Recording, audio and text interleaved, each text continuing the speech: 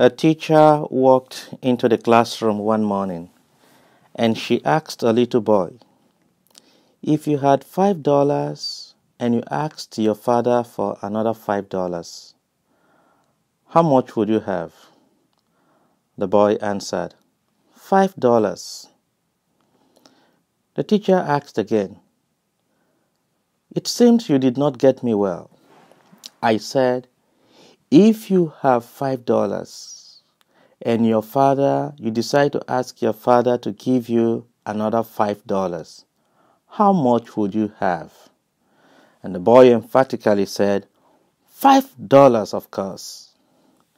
The teacher shook her head and said, "You don't know your maths at all." And the little boy in turn shook his head and said, "You don't know my father at all." When a father decides to ask his teenage son the question, "Who is in charge here?" you have to know that there is trouble. Or when a teacher in the classroom decides to ask the students, "Who is in charge in this class?" it means there is trouble. And so whenever the one who is obviously in charge comes up with a question, "Who is in charge here?" we can only guess right that it is no longer a question, but a reminder to the subordinate that the one who is speaking is the one who is in charge.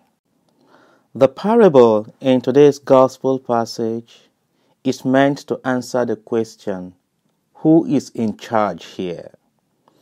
You remember how it all began?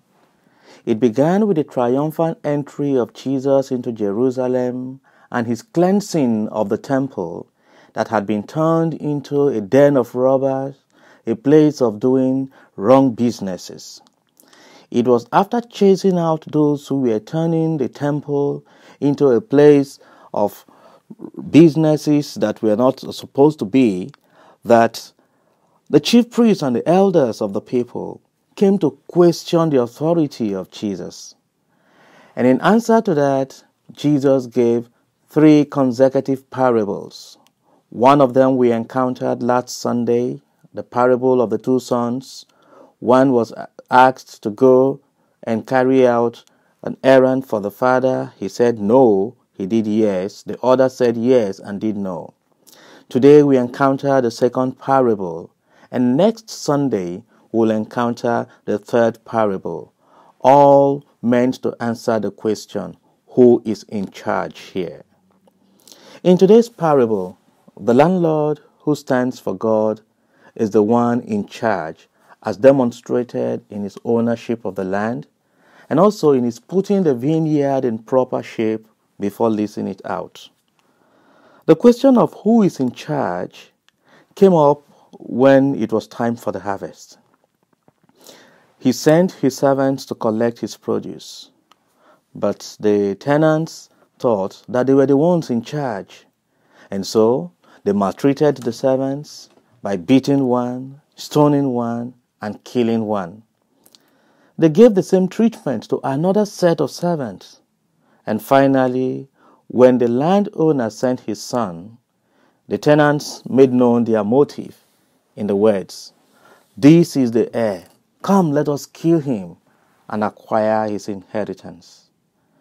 Through these words, it became very evident that the servants, or rather the tenants, wanted to take over the ownership of the land.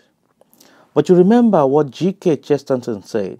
He wrote that a man walking comes to the edge of the cliff and keeps walking, he will not break the law of gravity. He will only prove it. And so all the efforts of the tenants to change the ownership of the land ended up proving the right of the landowner and making themselves to lose even the little that they had. In the first instance, the parable was meant to express the relationship between God and the people of Israel. The landowner stands for God, and the tenant stands for the chief priest and the elders of the people. The servant stands for the prophets, and the Son stands for Jesus Christ. And as the responsorial psalm already clarified, The vineyard of the Lord is the house of Israel. And so God, out of love, chose Israel as a special people, and He entrusted them to the care of the chief priests and the elders of the people. When God sent prophets to deliver His message and to ensure that they were yielding fruits, they maltreated the prophets. Eventually, He sent His Son Jesus, who they were already planning to kill. And so Jesus told this parable to let the chief priests and the elders of the people recognize themselves and what they were doing. Just like last Sunday, His listeners did not recognize themselves in the parable. And so, they were very quick in passing judgment on themselves. Jesus then took it from there to inform them that since they failed to recognize who was in charge, the kingdom of God will be taken away from them and given to a people that will produce its fruits. And so, my dearly beloved in Christ, how is this parable relevant to us today? We have all received life from God as a special gift on trust. And it is our responsibility to live our life in a way that it bears good fruits that we can present to God at the end of our sojourn here on earth. The life that God has given to us is a vineyard He has given to us to take care of. The landowner's preparation of the vineyard before leasing it out tells us something about God. It shows that God, before entrusting a responsibility to us, makes provision for all that we will need in carrying out the responsibility. And that means that God's will does not take us to where God's grace cannot take care of us. And so, enough of all the excuses that we give. Oh, I would have done better if I were to be in so and so place. I would have done better if I were to be in a particular situation. Wherever the will of God finds us, His grace provides all that we need. When He leaves it out, He went away. This shows God's trust in us. God does not police us or micromanage our lives when He gives us responsibilities. He also sent out a second set of servants.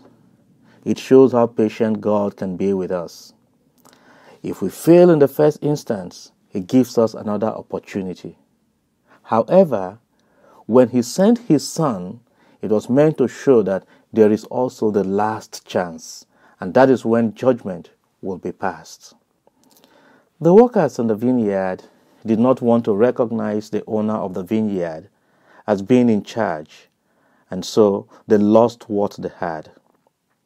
In the book of Genesis, Adam and Eve got into trouble as soon as they started questioning the fact that God was in charge. And so the serpent deceived them that by eating of the fruit of the tree in the middle of the garden, they will be in charge. Also, the first book of Samuel, chapter 13, beginning from verse 5, tells us of how King Saul, the first king of Israel, lost his position because he wanted to be in charge where he was obviously not in charge. The opportunities we have today come from the hard works of others. That we have the freedom of worship today is because some others sacrificed their lives for us to have it. Unfortunately, sometimes the whole claim of entitlement seems to be more by those who did not work for what they are benefiting from. Since we have received all that we have on trust, we must use them for the good of all, bearing in mind that we are not the landowner. Whatever talent you have today has been given to you on trust. We begin to get into trouble when we decide to live our lives based on our own rules rather than the rules of the one who gave us the life. And so, such attitudes as, I can do whatever I like with my life. I can do whatever I like with my body, with my talent, with my husband, with my wife, with my sibling, with my friend. I can treat the earth any way I like, will only get us into trouble. That is why every morning when I wake up, I tell myself, Father Emmanuel, you are not in charge. And then I say, yes, Father, I know. And before I go to bed, I remind myself again, Father Emmanuel, you were not in charge. And I say, yes, Father, I knew. So, my dearly beloved in Christ, I remind you of the same, that you are not in charge.